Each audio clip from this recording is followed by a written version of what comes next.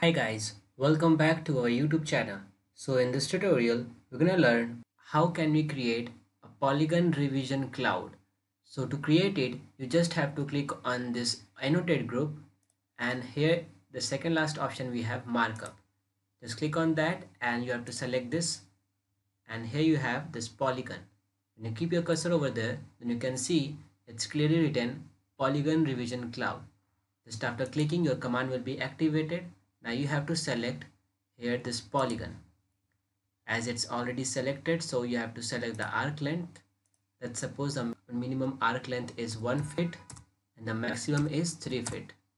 Now to create it, just click on screen and specify the first point and just keep creating.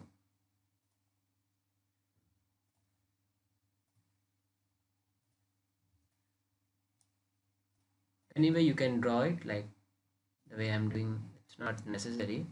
So this way you can create a polygon revision cloud, guys. Hope you like this video. Thank you.